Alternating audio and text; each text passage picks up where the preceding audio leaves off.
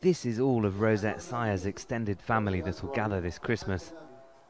Her son went to the occupied West Bank 3 years ago and never came back.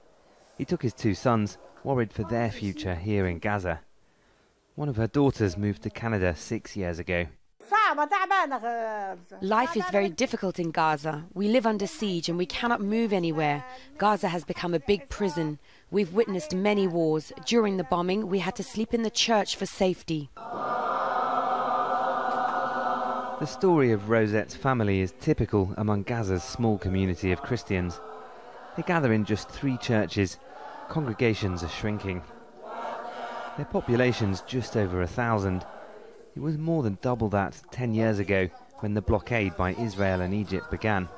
They suffer the same daily struggles as the Muslim majority, but sociologists say Christian families tend to have more means to get out. Christian family in Gaza usually has high socio-economic level.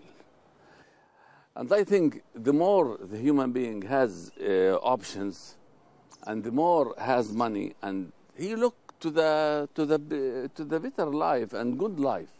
And this is good life is not available in Gaza.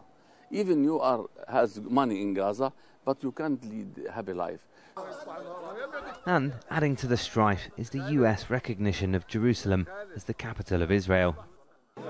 Here in this community centre, Christians are holding a vigil in solidarity for Jerusalem as Palestine's capital.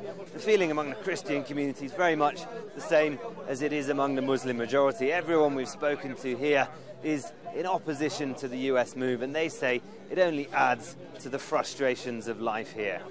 There are many Muslims here too. The communities coexist. Issa Saba runs the centre. He says they do everything they can to try and provide support for all young people. They cannot do what they need or what they must do in their life as other young youth in the world. You can see a lot of them who want to leave, to find another places more secure, more comfortable for them. They can find work and so on. Many young people here say they like Gaza, just that on the siege there are no opportunities here. Almost anyone who can leaves, and so this small Christian community is getting smaller. Malcolm Webb, Al Jazeera in Gaza.